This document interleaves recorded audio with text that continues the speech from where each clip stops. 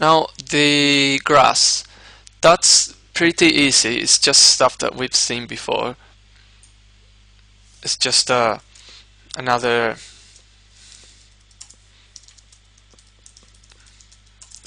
sprite, another rectangle, which is green. Now what's new about it is just another way of typing the color.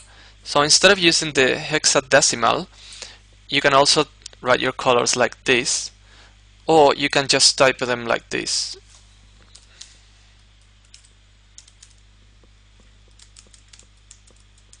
So that's the red value, the blue value, and the red, green, and blue. And we'll append this as well into our scene. That should give us the grass. Now for the polygon, for that launching platform that you saw, we'll require a new class, which is the Polygon class. And a polygon can be any geometrical figure that is a polygon. I guess you learned that in geometry classes. I clearly don't know the definition, but it's basically a geometrical figure such as rectangles, triangles, that's composed of that's made of points and lines that connect those points.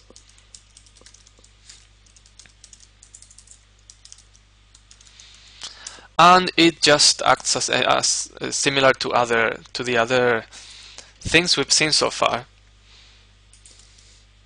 So it has a position, an anchor point, a fill. A lot of these elements, well, not a lot of them, actually all of them, including the scene and even the director, they come from another element called lime.node. That's like the master element for all of these. And normally we're not gonna declare these node elements at all, but these all come from that. Just so you know. So far we're good here. We've given it a position, an anchor point, and a fill. And now that's the new part, is just to add the points, and the points will be coordinates in the polygons coordinate system. So let's look at those drawings again. For instance, the first point is minus 40, 40. So if we start here, minus 40 would be here, so we're actually starting in a negative coordinate, which is okay, and then comma 40, so that would be somewhere here. Now the following coordinate is actually 0.0, this one, and then 600, 0, and then we go 640, 40. And then we go all the way back to the first coordinate so that we close the polygon. And we have to append that, of course, to our scene.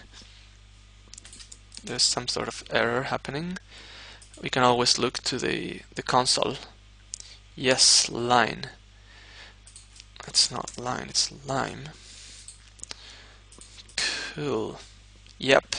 There we go. Now it's time to add our first rocket.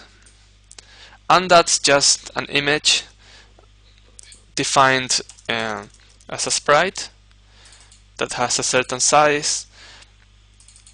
As a fill, we're putting in the image file that you can download from the course. And there's the position. Considering that the anchor point is going to be in the 0, 0 coordinate of the image.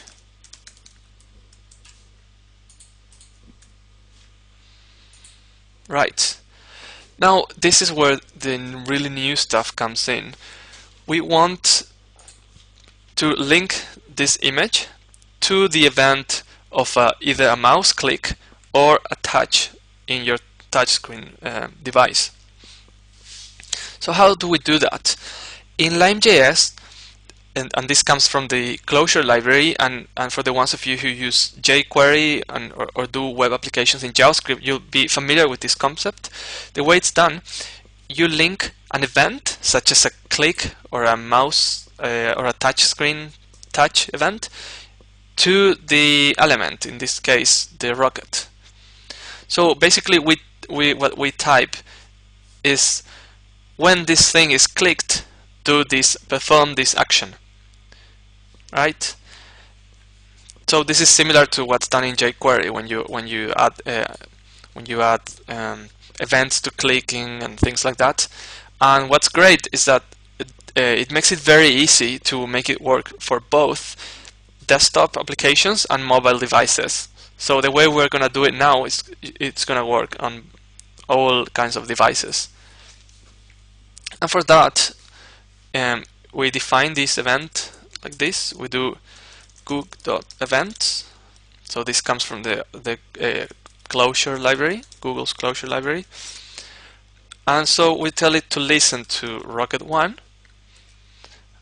The events that we want it to listen to are mouse down, so that's basically a click, or the mouse kept on a down position, and touch start, which is the beginning of a touch movement. And then we create the function that will be carried out once this event happens. So everything in here is going to happen, is going to be executed once any of these events is detected on Rocket1. If you want to refer to Rocket1 inside of here, you call it this. If I use this here, I'm referring to Rocket1. So first thing, I want this rocket to fly, to go all the way up and disappear from the screen. And so that's an animation.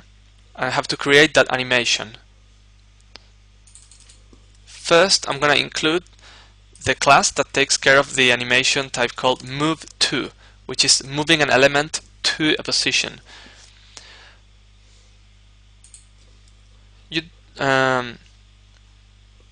Yes, you want to create this, let's call it Rocket1 movement, and it will be a new lime.animation.move_to. We want it to move on.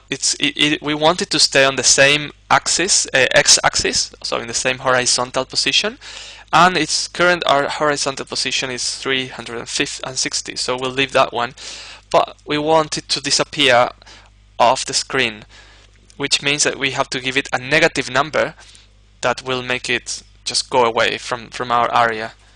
So we'll say -200, because it's 140, so this should be enough. I mean, we're not gonna get like a tail still on the screen once it's gone. And we can say how long this animation is gonna go for. We can say that it's just gonna be 1 second. We've created the movement. Now the only thing we have to do is just to run that action, and that's how you do it. This.run action, and we say Rocket1, movement. Remember that this here is referring to whichever element was placed here. If I didn't make any mistake, it should work. Yeah, cool, awesome.